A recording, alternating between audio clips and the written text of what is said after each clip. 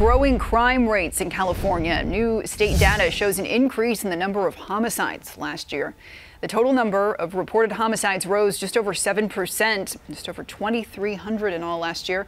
That's less than the historic high of 4,000 homicides. That was back in 1993. The state also says 75% of murders last year involved a gun. The property crime rate was also up 3%, although last year the number was at a record low. Sacramento County also releasing some grim numbers tonight on the number of homeless deaths last year. Nearly 200 people died on the streets, higher than in recent years. Most were due to substance abuse. The county overall saw the most deaths ever, with 8,600 reported countywide.